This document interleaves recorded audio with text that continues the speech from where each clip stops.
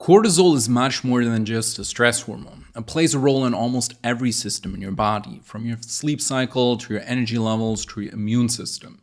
It's what helps you wake up in the morning, stay focused during the day, and handle pressure when life throws you a curveball. But when cortisol gets out of balance, whether it's too high, too low, or just completely upside down, it can leave you feeling exhausted, weird, and anxious. In this video, we're breaking down everything you need to know about cortisol, so how it's made, what it does, how to test it correctly, and what your levels are really telling you. So if you're dealing with burnout, chronic fatigue, or other things that might be related to cortisol, this will give you a practical roadmap to understand your body and your stress response. Okay, so to start off, what exactly is cortisol and how is it produced? It's a steroid hormone produced by your adrenal glands, which sit atop of your kidneys like little hats. These glands are part of your endocrine system and are involved in producing several important hormones, not just cortisol. Here's how this works. It all starts in the brain, specifically the hypothalamus. The hypothalamus sends a signal called CRH, corticotropin-releasing hormone, to the pituitary gland. It then releases ACTH, so adrenocorticotropic hormone, which travels through your bloodstream to the adrenal glands. And then the adrenal glands respond by producing and releasing cortisol. This chain of command is called your HPA axis, so hypothalamus, pituitary, adrenal axis.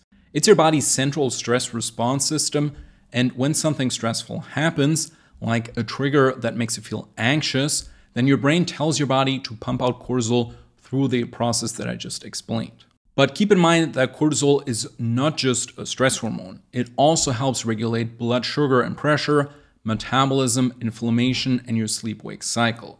So in small amounts and at the right times, it's absolutely essential for life.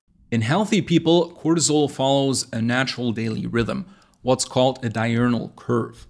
It's high in the morning and then gradually decreases throughout the day. Here's the general pattern. First, we have the morning, so around 30 minutes after waking up. This is when cortisol peaks. It helps you feel alert and ready to take on the day. Then around midday, your levels will start to drop. And in the afternoon to evening, cortisol continues to fall. And then at night, it will be at its lowest point, which allows you to relax and sleep. This rhythm helps set your body's clock. It works together with melatonin, the sleep hormone, which has an opposite curve, so low in the morning and then high at night. This is why getting natural sunlight in the morning and avoiding bright screens at night is so important. It supports this natural cortisol-melatonin rhythm. Now let's talk about how cortisol relates to burnout, which is probably what you're interested in. When you're under acute stress, like getting cut off in traffic or arguing with someone, then your cortisol will spike very quickly. That's totally normal. It gives you the energy and focus that you need to deal with the situation. But when you're under chronic stress, so from work, relationships, poor sleep, or emotional trauma, then your cortisol system can start to malfunction. Here's what can happen over time. In stage 1, you will have high cortisol. This is in the early phases of stress. So your cortisol will be consistently elevated. You might feel anxious, wired and tired, have trouble sleeping, or crave sugar and caffeine.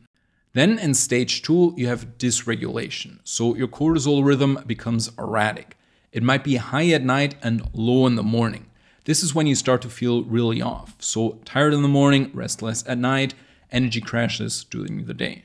And then stage 3 is low cortisol. So after long periods of stress, then the system will downregulate. Your adrenal glands stop pumping out as much cortisol as they used to, and this would be the exhaustion or burnout stage. You feel very drained, cannot handle stress anymore, have brain fog, low blood pressure, and maybe even depression. This whole process is sometimes referred to as adrenal fatigue, even though the term is very controversial. What's clear is that chronic stress definitely takes a big toll on your HPA axis, so the whole brain-adrenal connection that we talked about before. Now, if you suspect something's off with your cortisol, you can test it. And there are several ways to do this, and each one gives you different kinds of information. Let's now look at the main options, and number 1 would be blood tests. This is the most common type of cortisol test, and it's usually done in the morning, typically around 8 a.m., when cortisol levels are expected to be at their highest point. Some doctors may also take a second sample later in the day to see if levels drop as expected. The pros of this test are that it's widely available, relatively inexpensive, and easy to order through most healthcare providers. It's useful for catching extreme highs or lows in your cortisol levels, which could point to serious conditions like Addison's disease. The biggest downside is that it only provides a single snapshot in time. Cortisol fluctuates throughout the day, as you just learned, so one reading probably won't reflect your overall pattern or rhythm. It can also be skewed if you're nervous, rushed, or just feel stressed from the day.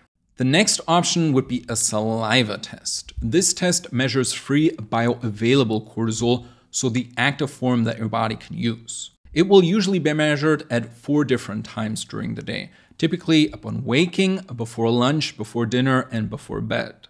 This gives you a map of your daily cortisol rhythm. The pros are that it's non-invasive, so you just spit into a tube basically, and you can collect the samples at home without having to go to a specific clinic. It's especially helpful for spotting issues with your daily cortisol curve, like a flip pattern, so high at night and low in the morning, or a flat line where it's consistently low all day.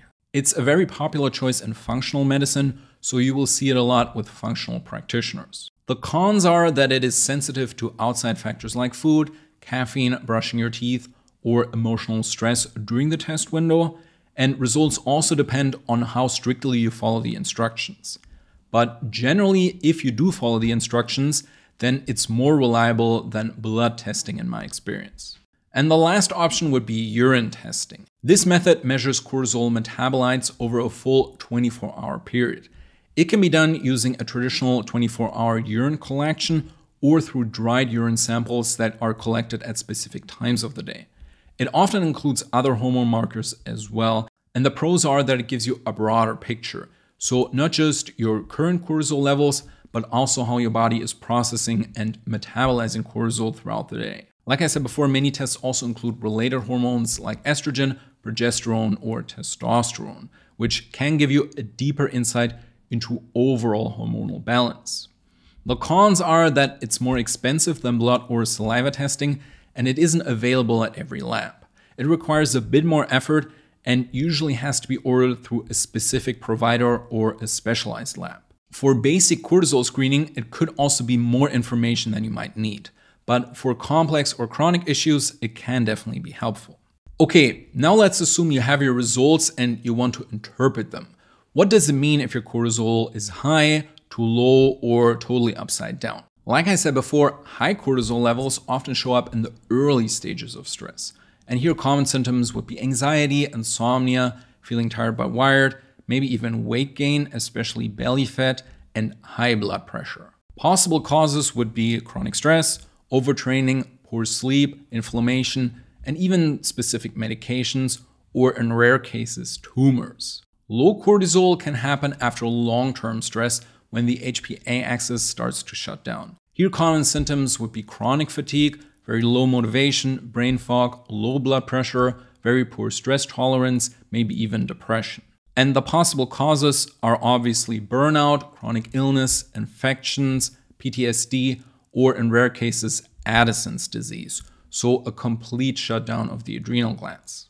An inverted cortisol curve means that your daily rhythm is flipped. For example, your cortisol might be low in the morning when it should be high, and high at night when it should be low. Here, common symptoms would be difficulty waking up, brain fog until the morning, crashing in the afternoon, but then feeling wired and anxious at night, and also trouble falling asleep, which is very common. And possible causes here could be shift work, jet lag, poor sleep habits, chronic stress, blue light exposure at night, and adrenal dysregulation. This inverted curve is especially important to fix because it can lead to a vicious cycle where poor sleep causes more cortisol issues, which causes more fatigue, which then affects your sleep even more. Okay, so to wrap up this video, I have to say that cortisol is one of the most misunderstood hormones out there. Yes, it is a stress hormone, but it's also key for your metabolism, blood sugar, immune function, and mental clarity. If you're struggling with things like fatigue, stress, anxiety, or sleep issues, then testing your cortisol can definitely give you helpful clues of what's going on. And for most people, I would probably recommend the saliva test as the first option. What you have to understand though is that no matter the result, the cure will pretty much always be the same. Reduce chronic stress, improve your nutrition, and work on your circadian rhythm. What I'm trying to say is that many people obsess over their specific cortisol pattern and try to optimize for it, when it often makes more sense to keep an eye on the bigger picture. Also, if you're stuck in your recovery, it can often make sense to look at other areas that also need to be worked on and the downstream effects that have popped up over the years from the chronic stress. This not only includes overworked adrenals, but also an overly sensitive nervous system, a sluggish liver, and maybe thyroid issues or nutrient deficiencies. I have a bunch of videos on all of these topics on my channel and will link the most important ones in the description. Also, if you feel like you need a more guided protocol, make sure to check out my recovery program. It's a step-by-step system that includes diet, supplements, nervous system support, and more. It helps you avoid the most common mistakes that can set people back years and will help you get your energy back without unnecessary side effects. For more info, just open the description. It will be listed under my programs.